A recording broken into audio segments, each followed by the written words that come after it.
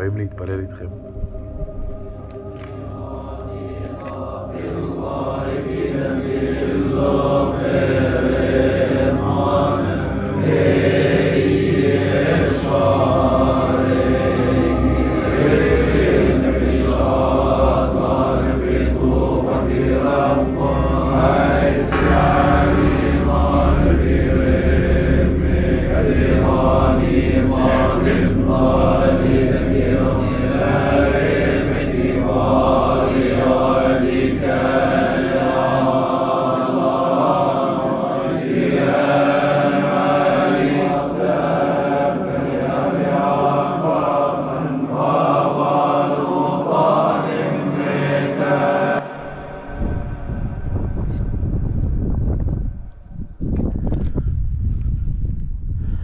Look at these rolling hills of the West Bank, Judea and Samaria.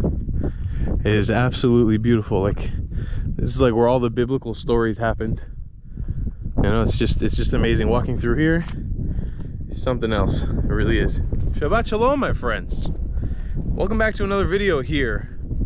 I'm with my friend Moshe. What's up, guys? Also known as Musa now. It's Musa. We are in the heartland of Judea and Samaria, also known as the West Bank, also known as part of the occupied Palestinian territories. We are in between, kind of in like a weird no man's land right now. Right up there is Israeli settlement called Al Bracha. Up here is the Samaritan village of Mount Gerizim, which is like the biblical holy spot for the very few Samaritans that exist on planet Earth. And right over this hill is the major Palestinian city of Nablus, also known as Shechem. What we're walking through right now is like kind of a obscure limbo of a place where it's not really Israeli nor is it Palestinian. It's kind of like a free zone. And you might see that we have our kippahs on right now, and that's because we are walking to go do a Shabbat experience with the Samaritan community out here.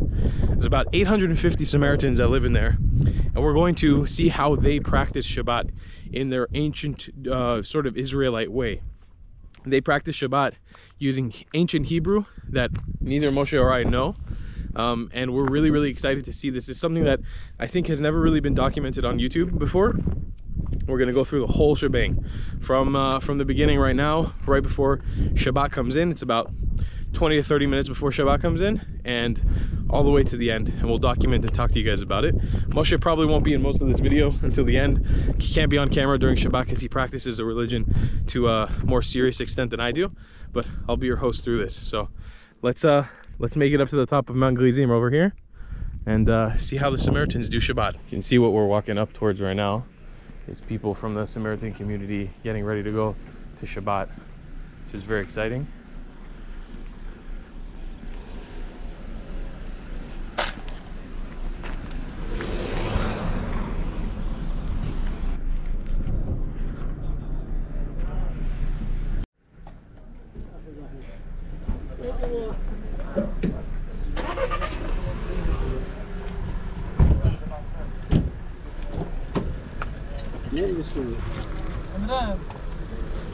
يلا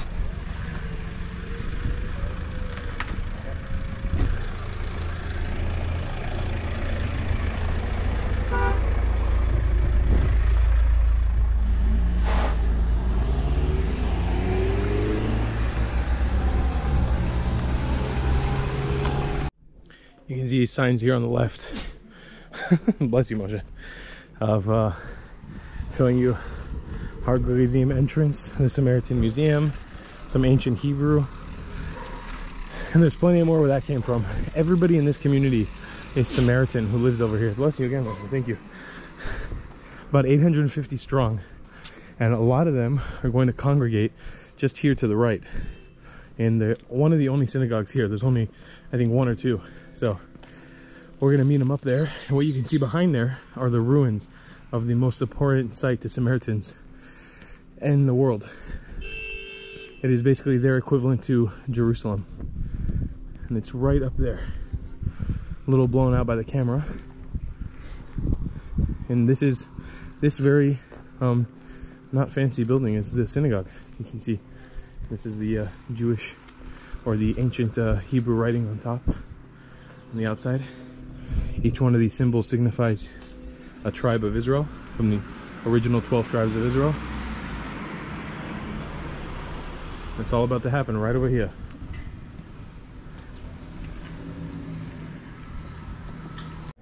So this is a view for you guys of the entire town, pretty much of the whole downtown. Our friend Abood's grandfather, which is the current high priest, lives right here in this house. And this is the site of where they do their Passover ceremony, one of the most holy and important parts of the year. There's a bunch of lambs that are brought out here and slaughtered as a sacrifice, and then cooked here in these ovens. So we're just looking, we're keeping an eye out here to see how the community gets into the zone of Shabbat. Everything becomes very quiet, and then we'll hit up the synagogue when the prayers begin. So unfortunately, we're leaving the Samaritan village right now because we just got word from our friend that one of the high priest's brothers passed away, unfortunately, like 20 minutes before the entrance of Shabbat. Like, so sad. And our friend was actually one of the people who had to help with setting up the casket, or the coffin. So Shabbat service has basically been canceled for tonight. But later tonight at 3 a.m. we'll return back here. We'll make the trek from where we are staying, which is here in Halbacha, up there on that mountain. We're gonna walk all the way through up to here in the middle of the night to come see how they do their religious prayers at 3 in the morning. So we're gonna put a plug in it for now. We'll see you guys later in the middle of the night, when me and Moshe will be very groggy and tired. Actually, as Moshe and I were coming up the village, we saw like a lot of the people in the village gathered around here. I actually filmed it, but I didn't know what was going on. Moshe didn't know what was going on, and apparently it makes a lot of sense because somebody was literally being buried here right now in the cemetery. So it must have been just like it just happened right now, the funeral. Interesting to see. They also put rocks on the graves like us, yeah. Graves. Damn. That is a sad way to enter Shabbat, that's for sure. Well, there you go. The time is 3:02 a.m. We are heading out again to walk 30 minutes in the darkness from this Israeli Jewish settlement of Har Bracha in the West Bank across to the Samaritan village to see how they do Shabbat. So it's gonna be interesting. Let's hit it. Here's the entrance, guys, of Har Bracha, the settlement. I'm actually kind of surprised by how lit up the road is again at 3 in the morning. So you can see this is, again, one of the outstretching villages of Nablus. Nablus actually curves around this mountain. This is like a smaller village. I forgot the name of it. You can see all the city lights over there. But I'm really shocked at how many lights there are over here. Like this, I was expecting us to be walking this in the dark, and we're not, which is awesome. We've seen about 4 elderly men walk into the synagogue so far, dressed in the traditional garb, mostly with canes. So we're really hoping that this goes on. We've been sitting on a bench for an hour waiting, so we're hoping that the ceremony is still on for tonight.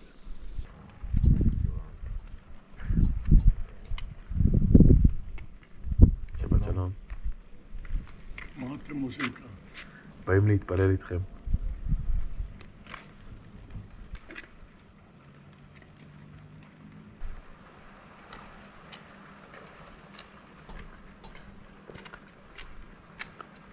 Shabbat shalom. Shalom.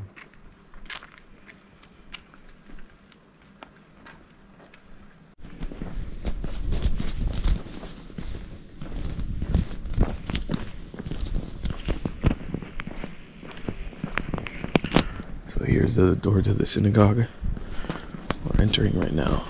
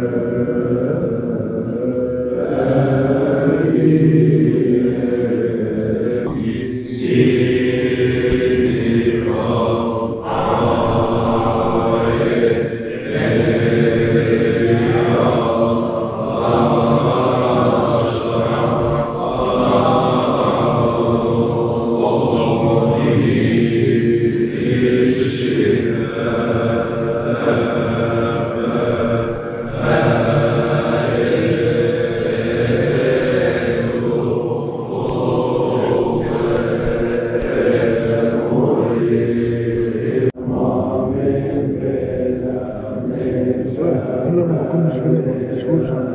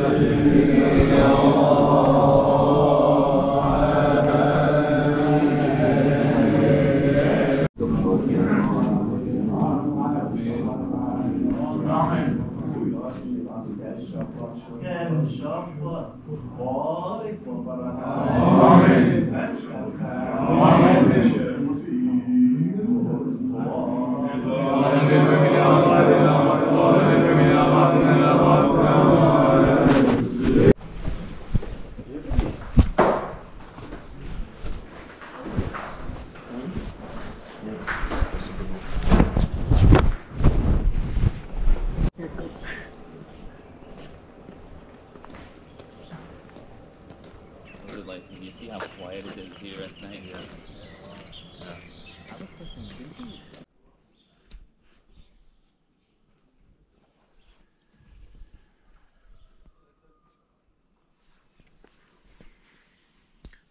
So that was remarkable.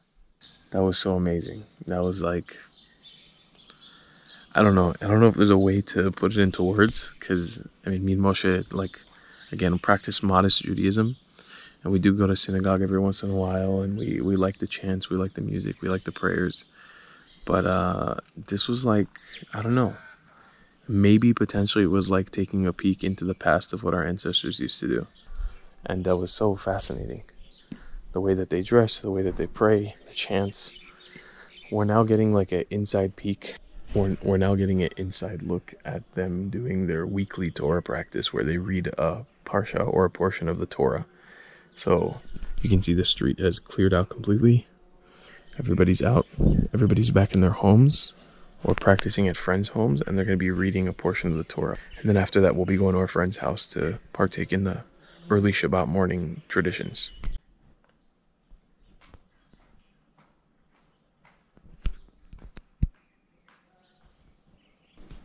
It's also such a beautiful morning here.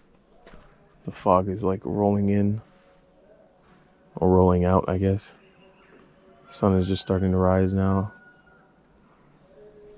overlooking this beautiful mountain. It's amazing. Within the same house, our friend Abood invited us to have some Samaritan traditional Shabbat morning foods and delicacies. These were made up of salads and hummus, some breads, some vegetables, and of course their famous Samaritan arak, which we took shots of and drank a little bit of alcohol.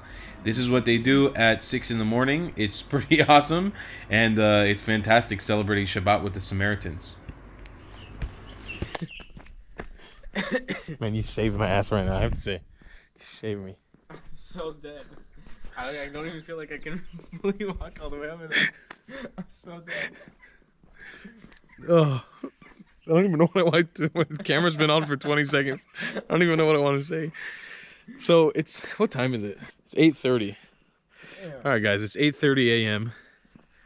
We've been up since 2:50 a.m. How many hours is that? 5? Barely slept last night, but man, the religious experience with Samaritans praying in the synagogue was off the chisel, man. It was off the his wax. That was so cool. And then our friend Abood invited us in for a meal with his family. We also got to see how they did their Torah portions for the week and prayed. We're now making our way down Mount Gerizim, the holiest place for the Samaritan community in Israel, and we're working our way to Halbacha, the village that we're staying in. So we're gonna be chilling out for the rest of Shabbat until probably the evening time. And that's the end of this video. Thank you guys so much for watching. I'm sorry my outro got deleted. Make sure you check out my good Samaritan friend. That wasn't a pun. He's actually a friend of mine, a good friend of mine, and he's Samaritan. Abood Cohen down below in the description. Thank you so much to him for helping us make this possible. And please subscribe, turn on those notifications, and join the channel if you can. It'll go a long way to supporting our channel as we struggle through this insane time.